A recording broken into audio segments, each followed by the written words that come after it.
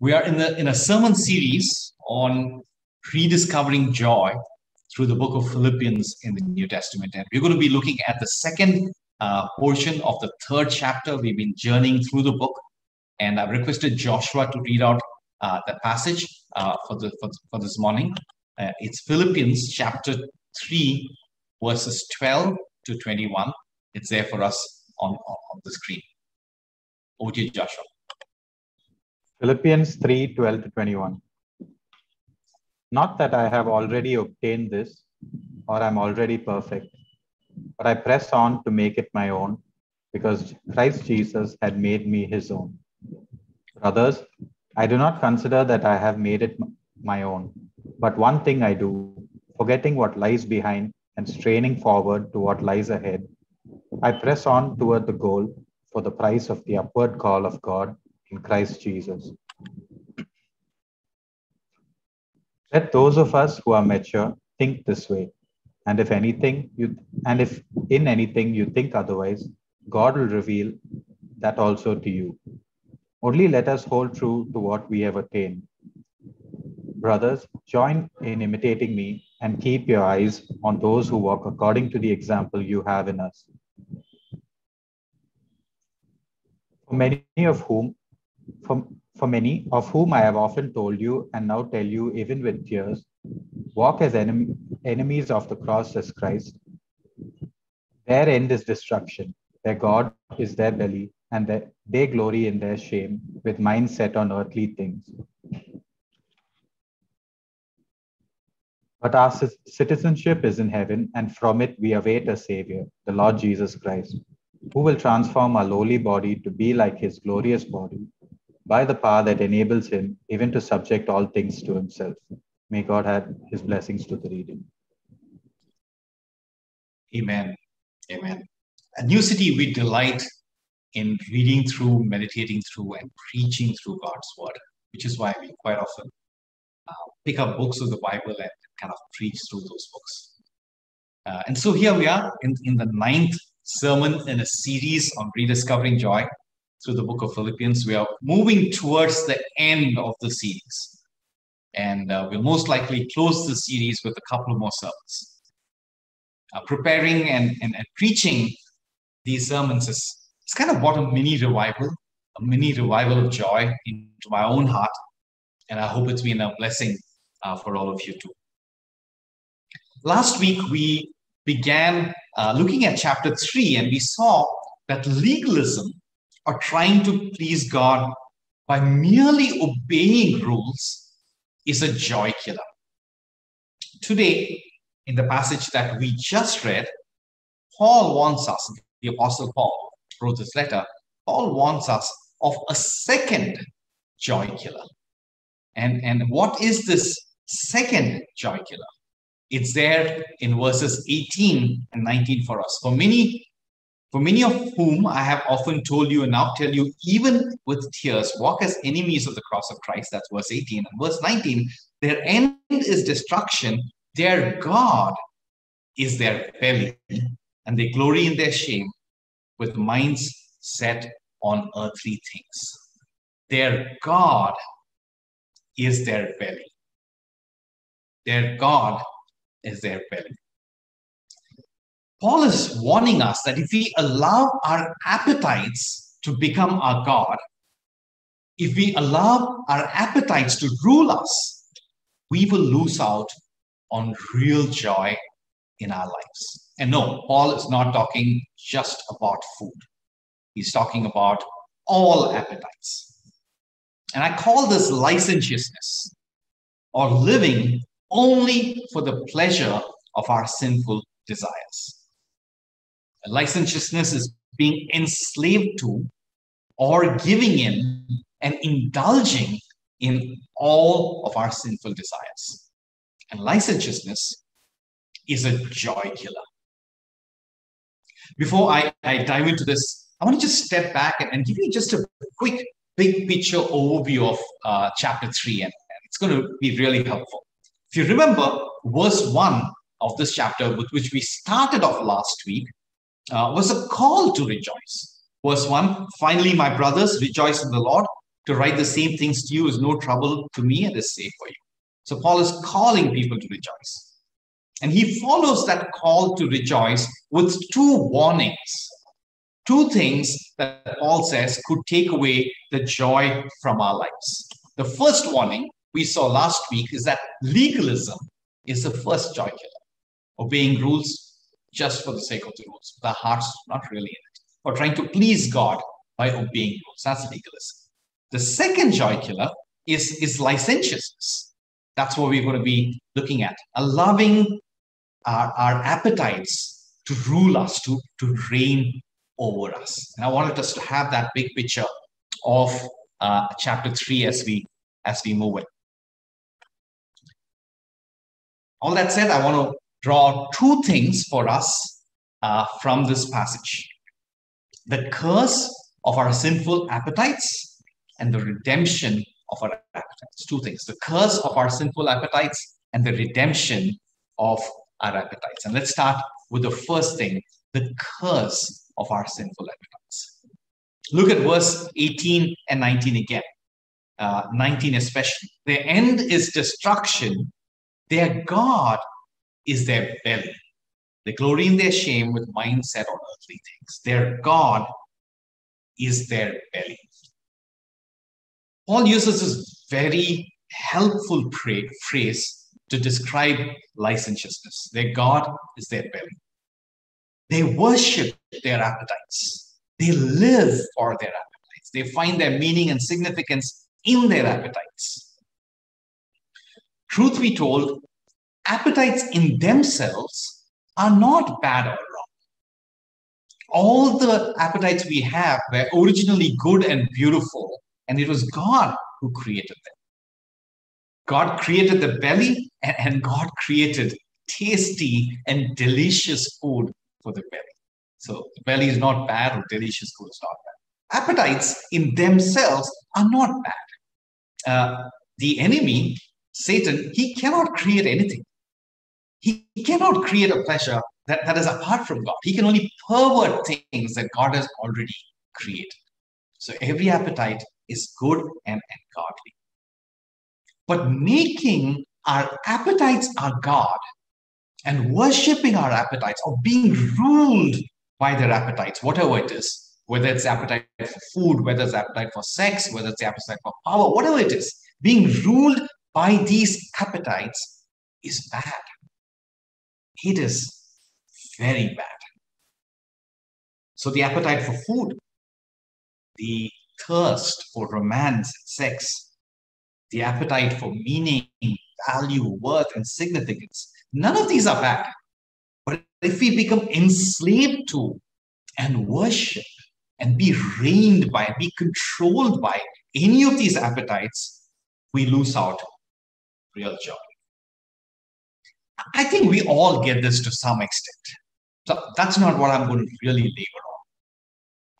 What I would like to focus on is how do we end up making our bellies our gods? How do we come to a place where we find that we are enslaved to our appetites? How do we end up in that dark place in our lives where we are actually controlled by our appetites and we have no control? Things that we hate, we do not want to do, we end up doing. How do we come to that place of darkness? And that's what I would really like to labor on. Allow me to start off by saying something that might surprise you. I'm going to unpack this. Any pleasure becomes our God, not when we enjoy it to the full, which is God's design, but when we enjoy it less, which is the devil's rules. Any pleasure becomes our God, not when we enjoy it to the full, but when we actually enjoy it less than God's design for it. This might surprise you. Give me a few minutes. I'm going to spend a few minutes unpacking this. And I'm going to unpack this using romance and sex, sexuality as an example. God created sexuality. Sexual pleasure is God's creation. It is His idea. Human beings, I can assure you, did not come up with it.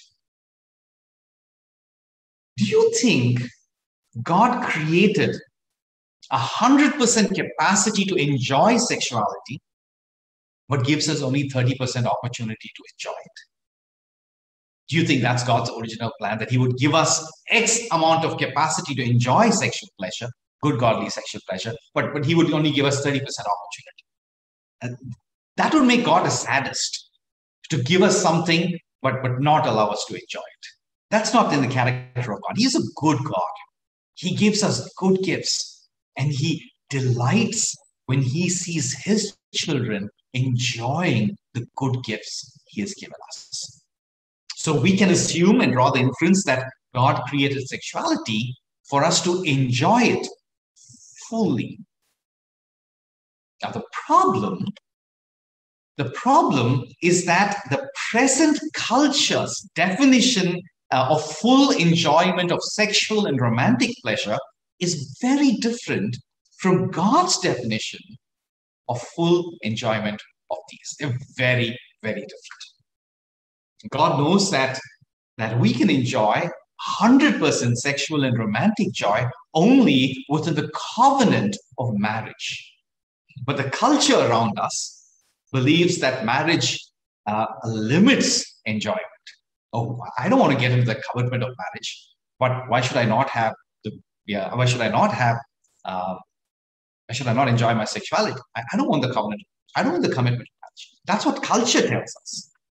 And the culture around us encourages us and even presents us with opportunities to have sex before marriage or sex outside of marriage. And these opportunities are getting more and more sophisticated and more freely available.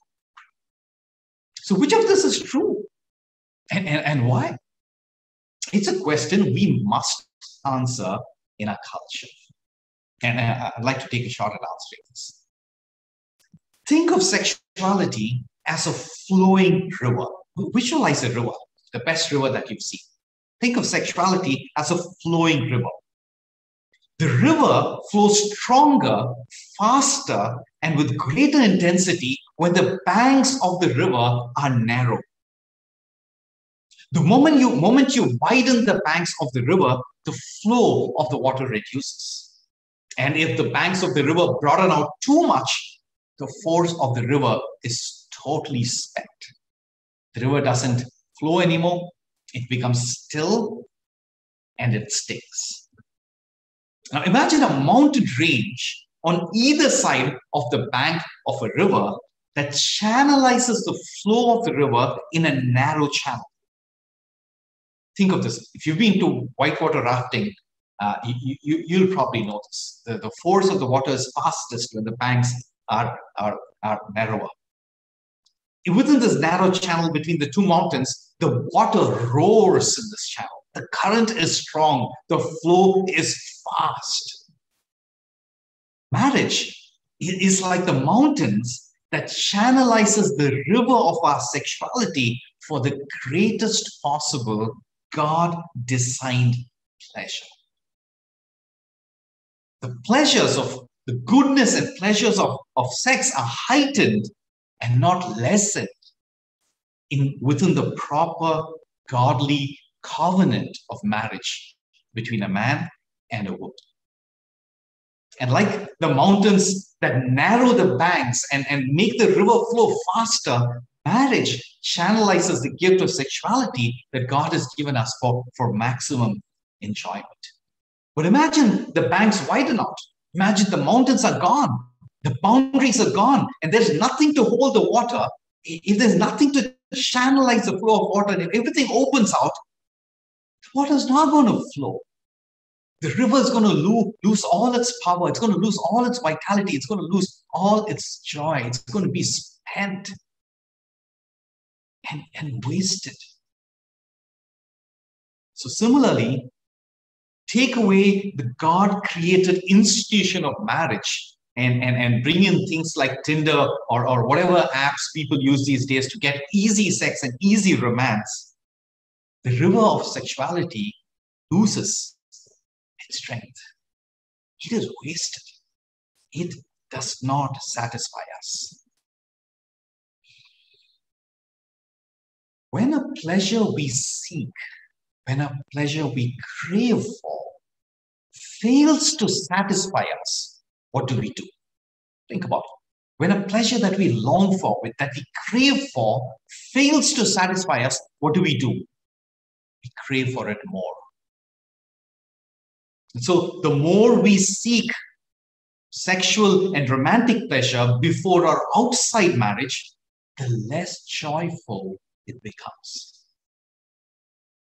Sex outside of marriage eventually is going to make one feel cheap and used.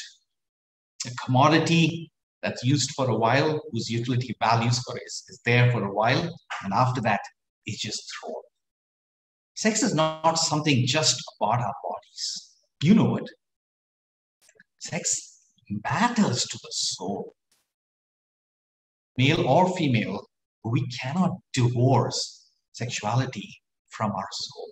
We cannot divorce our sexuality from our birth, who we are. And so, sex outside of marriage makes us feel cheap, makes us feel like a commodity used when needed and thrown when not needed. And keep doing it again and again. Sex outside marriage or sex before marriage will leave us with an ever-increasing craving for an ever-decreasing pleasure. An ever-increasing craving for an ever-decreasing pleasure. Do you know what happens when we begin to feel an ever-increasing craving for an ever-decreasing pleasure? We become addicted. We become enslaved to that pleasure. That pleasure becomes our God. We want it, but we can't get it enough. And we keep trying, wanting it more and more, but we never seem to even be able to get it enough. It begins to rule us. It enslaves us. We spend all our energies chasing it, but it never satisfies us. This is how people get addicted to pornography. Pleasure has become our God when we feel an ever-increasing craving for an ever-decreasing pleasure. Pleasure has become our God when we feel an ever-increasing craving for an ever-decreasing pleasure. Which is why I said any pleasure becomes a God, not when we enjoy it to the fullest, which is according to God's design, but we enjoy less, which is the devil's rules. So using this example of sexuality, when we enjoy God-given sexuality within the covenant of marriage, we can enjoy it to the fullest. This is where the river of sexuality flows at its fastest. We can enjoy it to the fullest, and it leaves us content and fulfilled and satisfied, and more importantly, it leaves us feeling valued. But if we start tasting sex before or outside marriage, it leaves us less and less satisfied. So we crave for it more and more, not just the physical aspect of sexuality. Deep inside, what drives us towards sexuality, what drives every human being, male or female, towards sexuality is a deep longing for intimacy. To find someone who would say, I love you. That's what really drives our sexuality. And if we experience sex without that commitment of love, without that absolute commitment of love in the covenant of marriage, it's going to leave us feeling cheap and used. And so we begin to enjoy sexuality less than what God intended. And this is how our belly ends up becoming a God. This is how we turn good and godly appetites into sinful ones, not by enjoying it more, not by enjoying it to God's full plan, but by enjoying it less, by perverting it to be something less than what God intended to be. And eventually, we become enslaved to it. This is true of romance too. It's not just sexuality. It's true of having 5, 6 romantic flings is going to leave you ever unsatisfied with any romance in your lives. Just for that momentary high of a flirtation, or just for a momentary high of a few dates with absolutely no intention of marriage or absolutely no interest in marriage, but just the feeling of, oh, somebody is attracted to me. Just to live for that momentary feeling without moving towards a lasting covenant or commitment is going to leave us feeling the same way. And so fake and easy romance, the fake and easy romance of casual dating without any interest or commitment to marriage is going to make you value yourself less. It's going to make you respect yourself less. You're going to lose our sense of value and worth, our own sense of inner beauty. This is true of pornography too. I know I've used sexuality as one example of licentiousness or making our belly a god, because it is a serious concern in the culture we live in. This is not the only concern in the culture we live in. And so the same principle plays out in different areas.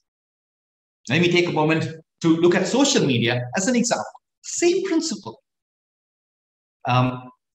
Social media is built on the God-given gift and appetite of human curiosity.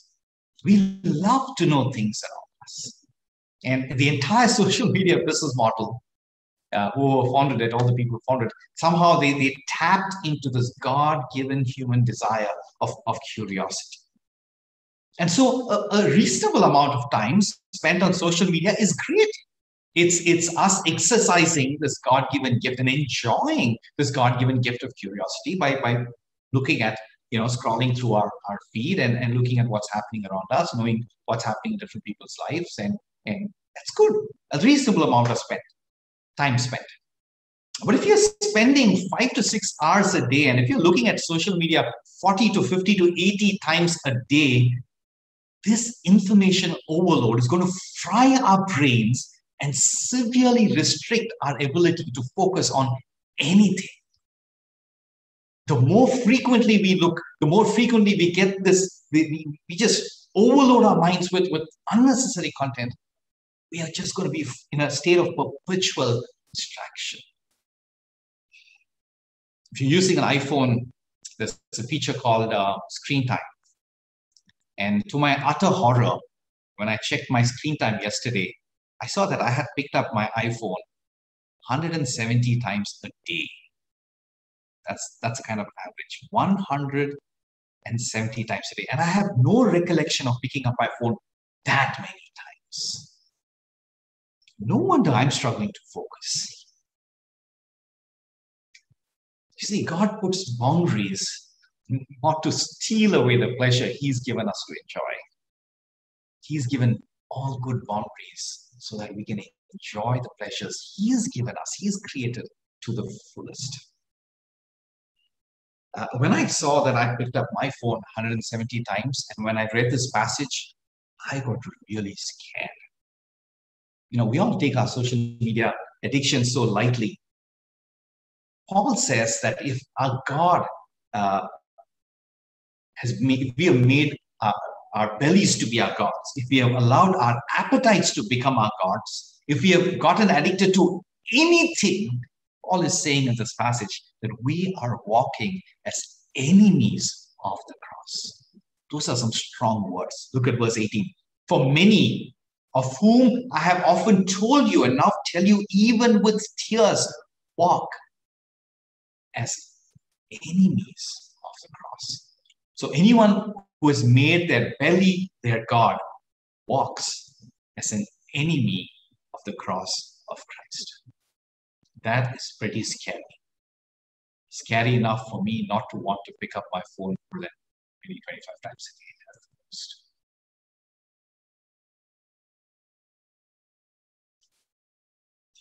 But how do we break this?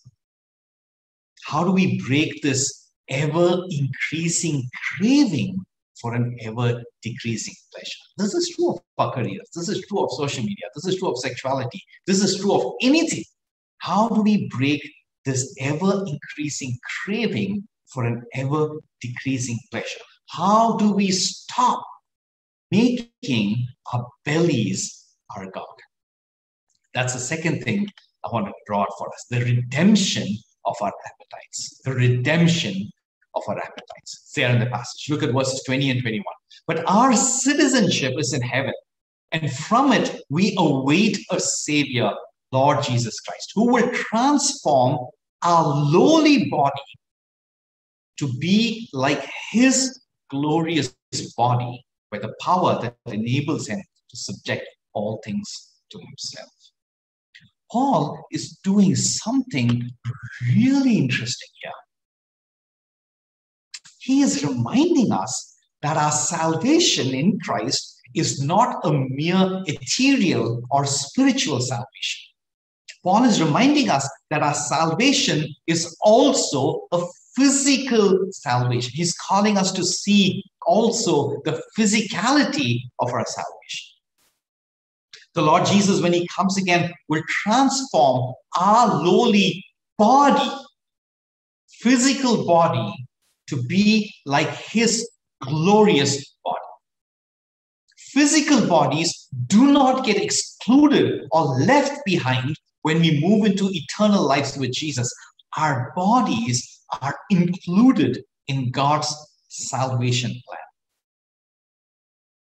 Let me show you how integral the physicality of our bodies are in God's salvation plan. First, when Christ became a man, he bore the punishment for our sins on his body. Because Christ bore the punishment of our sins on his body, the penalty of our sins is gone. The Bible calls this justification. Jesus, Christ Jesus, King Jesus, he gave up the glorious pleasure of heaven, and he lived in the mud and the grime of earth, suffering in an earthly body, so that we who have sinned and rebelled and fallen could be forgiven and one day experience the eternal pleasures that are at the right hand of God's presence in heaven. Second, because we are justified, the Holy Spirit comes and lives in our body. Our bodies house and hold the Holy Spirit. The Holy Spirit resides in our body. Our bodies become the temples in which God's Holy Spirit resides. And because God's Holy Spirit lives in our body, we experience that our power over sin is increasing. Our power over sin is increasing, and sin's power over us is declining. The Bible calls this sanctification. And third, when Christ comes again, our lowly bodies will be made like his glorious body, and the very presence of sin will depart from us. We will become incapable of sinning. We will experience absolutely no desire whatsoever to indulge or give in to any sin. The Bible calls this glorification. So the human body is very much a part of every step of God's salvation plan. Do you grasp the full implications of this? Let's think about that for a minute. It is our body that enables us to enjoy the sensory experiences of sight, sound, taste, smell, and touch. When Christ comes again, our lowly bodies will be transformed like his glorious body.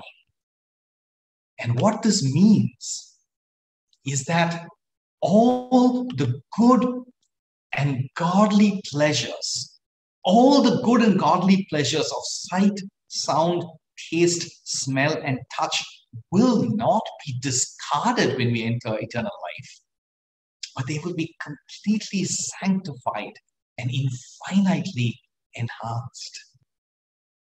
Our sight, taste, smell, touch, sound will not be discarded. It will be completely sanctified, and infinitely enhanced. A rose in eternity will be infinitely more beautiful than anything we have seen here. The music in heaven will delight our hearts more than anything we have heard here. The sweet aromas of heaven, the scents of heaven will be far more pleasing than any scent here on earth. The taste of the food at the wedding supper of the Lamb will be infinitely more delicious than any meal we have here on earth. The touch and the embrace of a loved one in heaven will be infinitely more tender than any embrace we have experienced here. So all the good and godly pleasures of sight, sound, taste, smell, and touch will be completely sanctified and infinitely enhanced. But here's the beauty, and yet all of these infinite pleasures will fade into utter insignificance as we enter the cosmic joy of a perfect and complete union with Christ Jesus. Think about it. All our pleasures infinitely enhanced, but all those infinitely enhanced pleasures fading into insignificance in the light of our glorious and blissful union with Christ Jesus himself. This is the beauty of the glorified state of the salvation of our bodies. Every pleasure we know will be infinitely greater, but more than any of this, our eyes will long to gaze at Christ alone. Our ears long to hear his voice alone. Our mouths will long to feast on Christ alone. And our bodies will long to be in his arms alone. Verse 20. But our citizenship is in heaven, and from it we await a Savior, the Lord Jesus Christ. The word await here is captured better in another verse from Hebrews, which uses the same word in the original Greek. I'm not going to bore you with the Greek, but let me just read this verse from Hebrews chapter 9, verse 28. So Christ, having been offered once to bear the sins of many, will appear a second time, not to deal with sin, but to save those who eagerly wait for him. Eagerly waiting for him. So even as we enjoy all the good pleasures God has graciously given us, are we eagerly waiting for him? Is he the one who makes your heart throb with excitement? Is Christ the one who makes your soul faint with longing? Is he the one? Is Christ the one you love and worship more than anyone else? You see, our salvation must lead to a reordering of our desires. If you and I, if we are truly saved, if we are indeed regenerated by the Holy Spirit, our desires can never remain the same. Our desires can never remain the same. True salvation will lead to a reordering of our desires. Allow me to close with the words of C.S. Lewis from his very famous sermon, The Weight of Glory. If we consider the unblushing promises of reward and the staggering nature of the rewards promised in the Gospels, it would seem that our Lord finds our desires not too strong, but too weak. We are half-hearted creatures, fooling about with drink and sex and ambition when finite joy is offered to us. Like an ignorant child who wants to go on making mud pies in a slum because he cannot imagine what is meant by the offer of a holiday at the sea. C.S. Lewis goes on to conclude, we are far too easily pleased. We are far too easily pleased. Spirit of God, would you awaken our hearts to knowing, loving, cherishing, and feasting on Christ for the day does. Father, we thank you for your word this morning. Thank you, Lord, for warning us yet again of the dangers of and how legalism and licentiousness kills our joy. Lord, we want to be honest and repent, say, Lord, we've been licentious in so many ways, and only you can rescue us. Only you can save us. So help us, Lord, be transformed. In Jesus' name we pray. Amen.